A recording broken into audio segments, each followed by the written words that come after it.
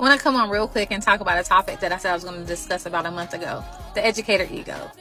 The educator ego is something that I feel that we see on the different levels of education or in education, and it's never really discussed, but you know, just like confidence you need, and I think that, you know, having ego with balance is a beautiful thing. But we know that when we're driven by our ego and we want things to happen based off how we want to feel, that can create some really, really ugly and toxic situations. So before we get into what is toxic and how the things become unbalanced in the workspace, let's talk about the different levels of education. And so we think about, you know, the teacher, and then we think about admin, and then we think about support staff. So with the educator ego, and we think about our pride as a teacher, how are we responding to our students? How do we relate to our students goes back to that ego piece. So we need ego because we need to make sure that we're confident in everything that we're doing. You know, confident in our content, confident in how we maintain our classroom, and so on and so forth. So we need that good balance. But when we are driven by our ego and pride,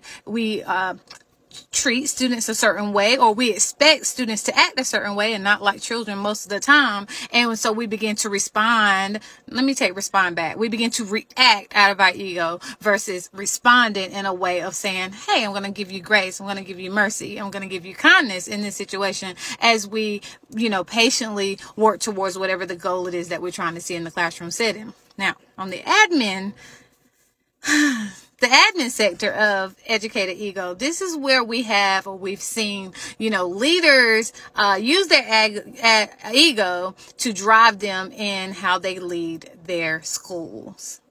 We've seen this. If you haven't, let me just give you a little bit of background about me. I have been in education for almost 22 years, and I've had over 15 different principals. So I have seen all different types of leadership styles, good and things that I probably will never, ever want to model. Okay. So with that being said, when we're driven by our ego, when we're driven by our pride, and we don't have that balance of how to know what we know, operate in confidence and with love, grace, and mercy. And when I say mercy, I mean more so in the way of just being kind to people, and saying, hey, I'm gonna give you some grace to lead, because we know that a good manager and a good leader is someone that allows people to make mistakes along the way as they're giving them tips and strategies of how to accomplish whatever the goal it is. But educator ego is a real thing. What do y'all think? I think it's something that definitely needs to be taught. I don't know that I've ever heard anybody on the educator platforms that I am on, all social media platforms. No one's talking about the educator ego and how it really impacts negatively